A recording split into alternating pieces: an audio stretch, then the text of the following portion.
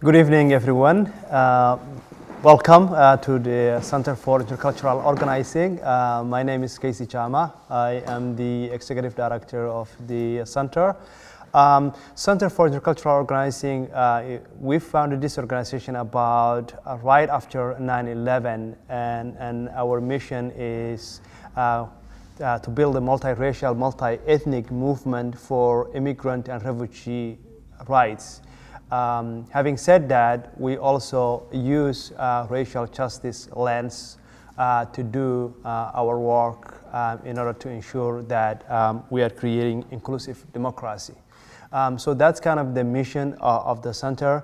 Our work is deeply ingrained human rights values, and we try to practice what we preach to the community. So this part of the workshop tonight we are doing is very much is what we call popular education, and we'll give time to introduce each other, but generally just to frame it and to a little bit talk about the style of the workshop that we are doing tonight. We use popular education methodology, and I'm wondering if anyone knows or heard before what that means, a popular education model. So popular education generally is originated from Brazil. Paulo Freire was the gentleman who I would say coined the word, and he, the idea is that everybody is educated, whether you get an formal education through the systems or whether you have your life experience. Every one of us has a knowledge and information to contribute. So we're all students and we're all teachers. That's really what it means. And many parts of the world, this is the type of education that they use to educate people in order to create some sort of knowledge around issues. So that's kind of the model, popular education model we're going to be using. And we'll do a quick introduction. I'm kind of anti-popular education because I'm sitting at a table, but because we're filming, that's one of the reasons. But generally, it's set up a circle like this, and that's where we usually how we do it. So before we start the workshop, I just want to quickly go around, and if you can just say your name, and why did you sign up this workshop? And if just take maybe 30 seconds or so, just let us know. So we're going to start here.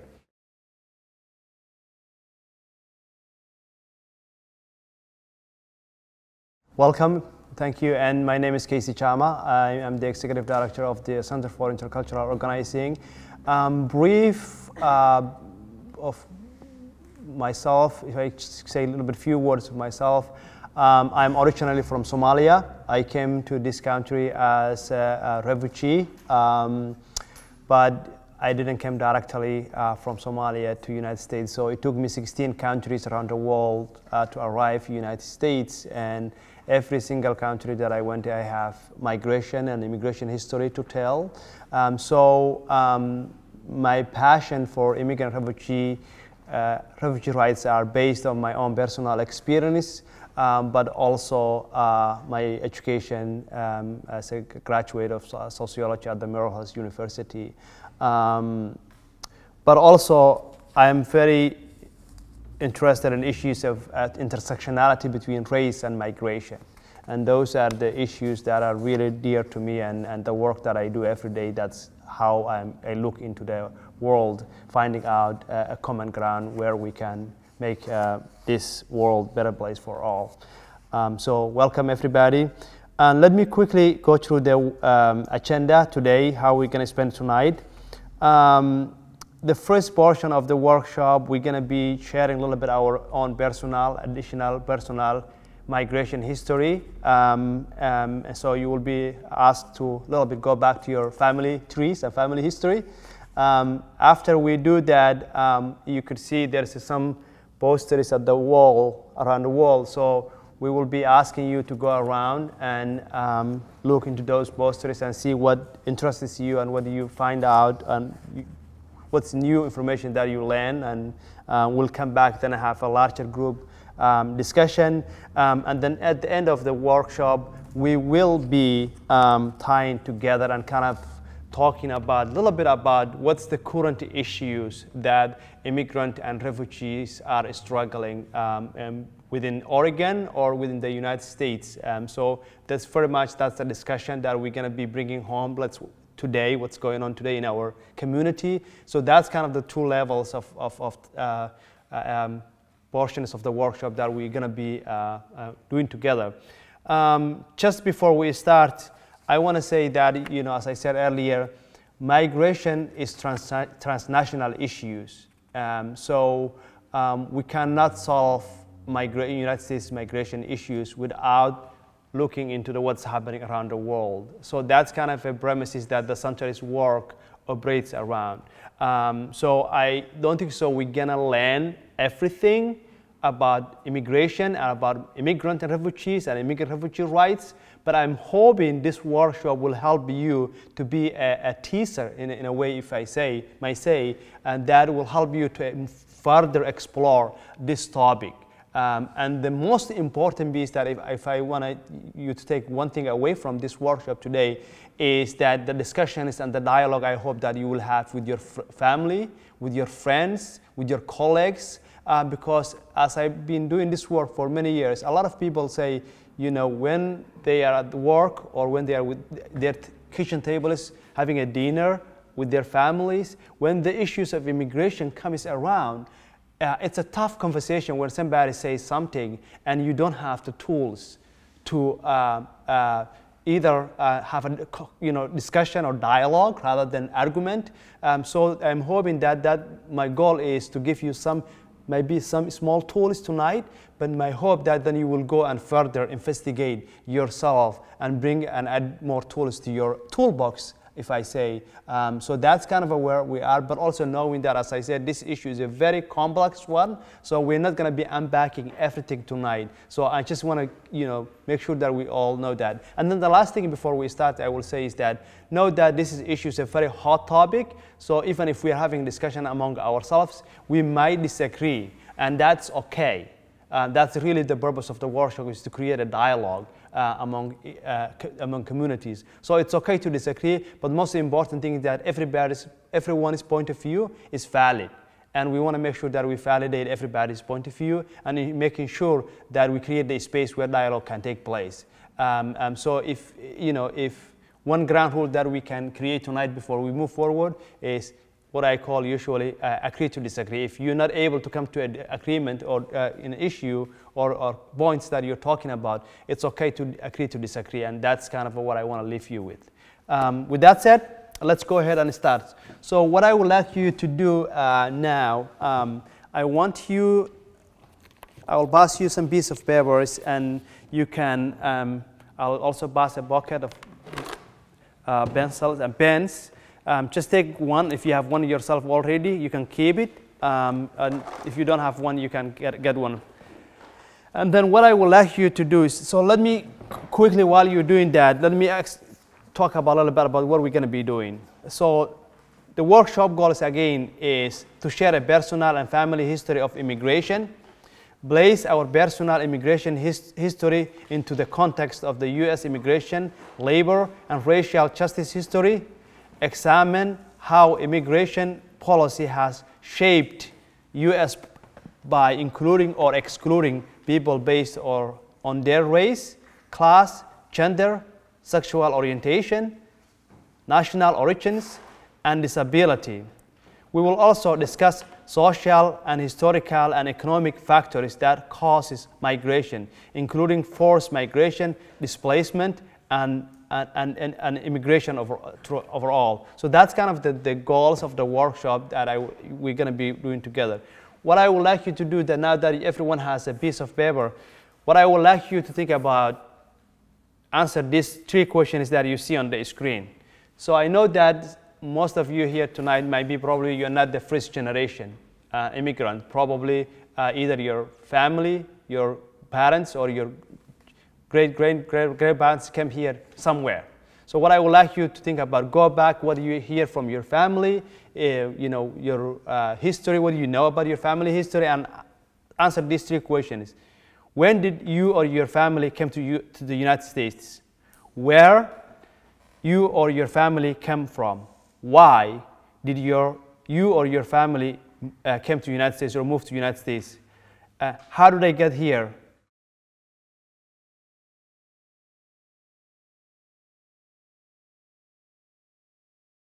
Let's come back together. So what I would like you to do now is find a partner, someone you're already talking to. So bear with someone, and then start that corner right here. It's almost a timeline. So it starts from that corner, go around all the way here, and look around the timeline. Spend a little bit, time to read what's going on in the years around the timeline. If you've written your family history, I give you a piece of tape. What I would like you to do is when you go around, if you say your family or your great-grandfamily came here 1870, when you find the closest timeline that when your family came, attach that piece of paper underneath of the timeline on the wall. And then really pay attention to what was going on at the time that your family came. What was going on in the United States immigration.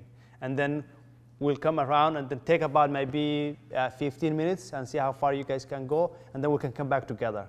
But make sure that you bear with someone, and you can talk about the timeline as you go through it.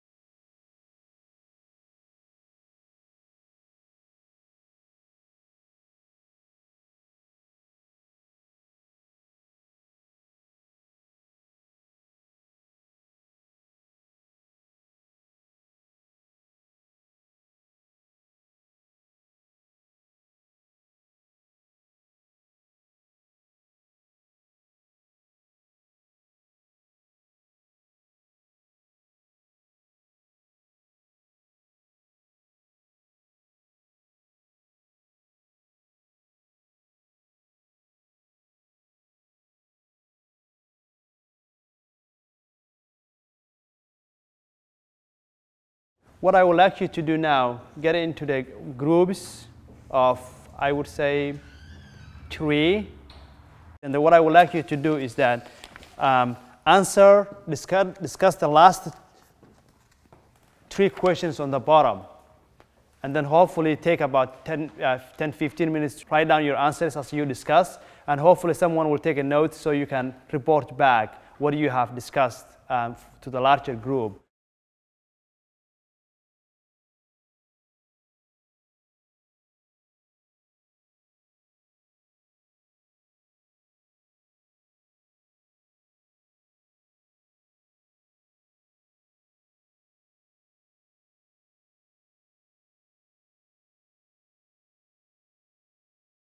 And that's kind of the work CIO we're trying to do in terms of bringing both allies and immigrant refugees into this movement, creating spaces where all of us can take a leadership role in terms of supporting social justice movement and immigrant rights, but also knowing where our role is. Sometimes we take a leadership, and then times we need to step back and let others let us. So that's kind of a step forward, step back kind of style. That's what CIO we're trying to incorporate our work as part of the organization as a multi-ethnic, multi-racial organization. So I think we just need to expand that kind of a movement.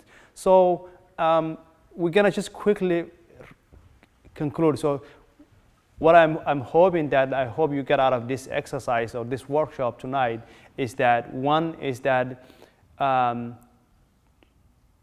immigration history in the United States is a very complex one.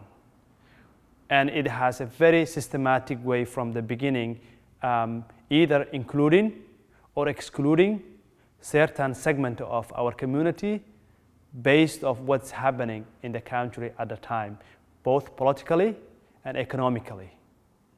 And that's been reflected throughout the timeline. And if you look quickly, for example, you know, we talked about a little bit about in 1920 to 1930s, because of the recession and depression, we deported millions of Mexican immigrants. And then in 1942 to 64, when the economic get better and there is economic boom, we created a Bracero program, which is a guest workers program. We invited back immigrants from Mexico to come to this country to work. So the point is that historically, in terms of when the economic is better, we kind of open the doors, we welcome immigrants, and when the economic gets tougher, we tend to deport. The other aspect of the immigration history timeline that we cover is about the political connections of the immigration and the race connections of immigration, right? So depending what's going on in our global politics, there's times that we exclude certain groups, and potentially even sometimes, like including what happened to the Japanese Americans, we detained them, although a lot of them were US citizens, or the Chinese Exclusion Act. Those policies all reflect part of the complexity of the United States history. We also talked a little bit about the positive side, because I think there's also human movements and struggle that's taking place throughout that history of immigration, right? So people struggle against those policies, and people organize around collectively to work together to change those policies. So there is also, if you look at it, you will see wins and what you can call changes that took place throughout the history of this country. And a good example is the 1964 Civil Rights Act, and among other spaces that you have seen in the timeline, that where we were able to move the needle in the right direction. Right? So that's a part of also the importance of, that's why it's so important that we all come together tonight, because we have to be part of that struggle. This currently what's happening. If you know, in this country right now, millions of undocumented immigrants are very much becoming criminalized by states and the federal government. And the only way we can change, and we can change the needle in the right direction, is if we all get involved. We have all in the stake. So immigration is not something that only impacts immigrants and refugees. Immigration impacts all of us. And we have to participate and be part of the history that creates the change is necessary to be created. So that's kind of also what we are hoping to take away points of this workshop tonight. And then the last thing that I want to say is that I'm hoping that each and every one of you will continue the dialogue with your friends, with your family, as I said earlier, and hopefully this will be a tool and beginning of discussion and deeper dialogue about race, about migration, and about creating a just community, just society. That's really the essence of this workshop, and I hope that the last thing that I want to say is also taking action, right? Information and education without action is not a, it's not, to me, it's not a education. So taking an action and stand up against immigrant detention or immigrant issues, issues that impact immigrants, and being the allies with them, that's the important role that we can, each and every one of us, play. So I will encourage all of you also participate, organizations like CIO, CALSA, APANO, all other organizations who are doing immigrant refugee rights, and overall organizations who are doing social justice. So that's very much it.